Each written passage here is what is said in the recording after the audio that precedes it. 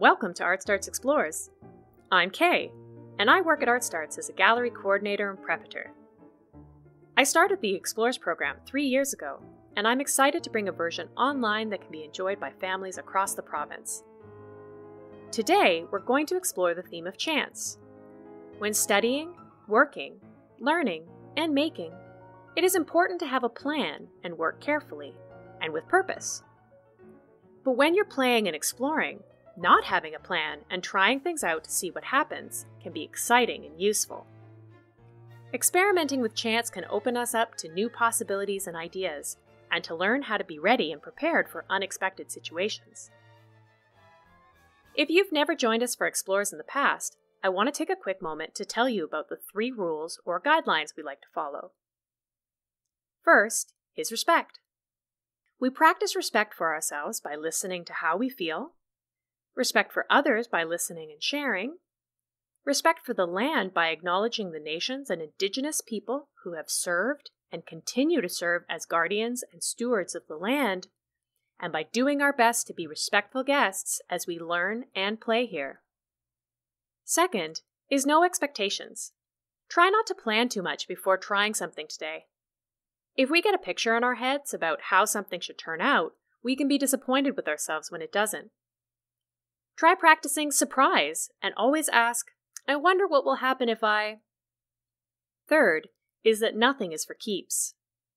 In the gallery in Vancouver, we like to say, take nothing home with you except your experience. But since many of you are at home now, we challenge you to unmake everything you try today. This means, after you're finished trying something, try to disassemble or take it apart so you can use it again for something else. Try not to make any completed thing, and whenever possible, pull from your recycling bin to practice. And if it can still be recycled when you're done, put it back. Trying something new doesn't need to make something for keeps, and that's just what we're practicing today. Let's play a really simple game of chance. Try to find a coin or a die.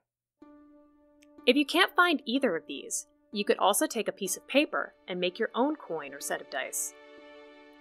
Before you do anything, look really close at your coin or die. What do you notice?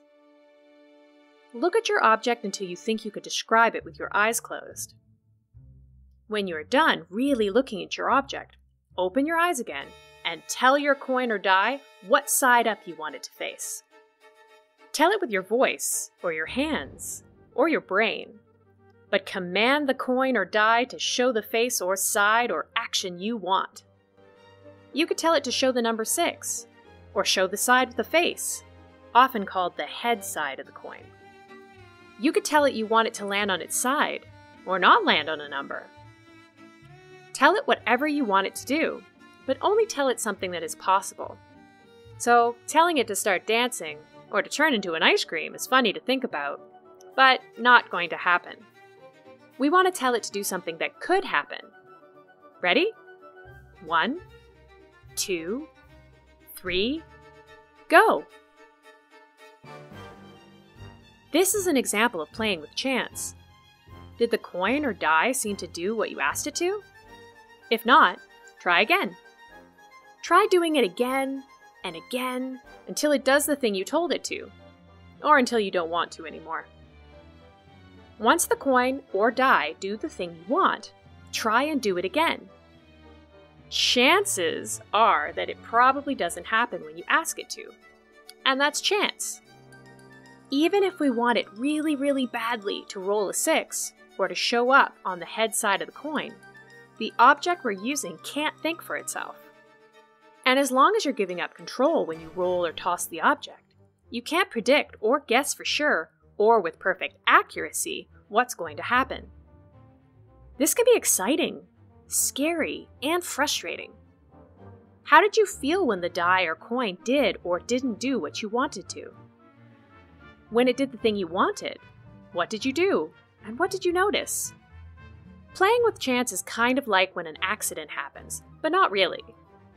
What they have in common is that you didn't predict, or guess, or plan for what happened, or the outcome. You didn't design the result.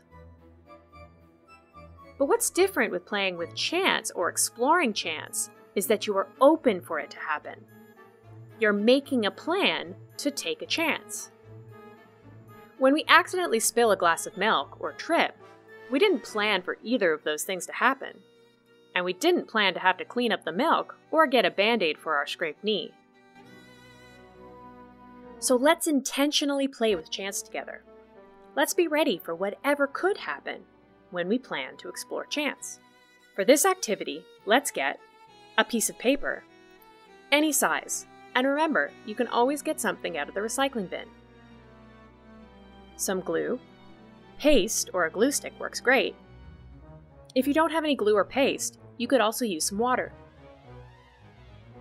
More paper, colored paper, or paper you color.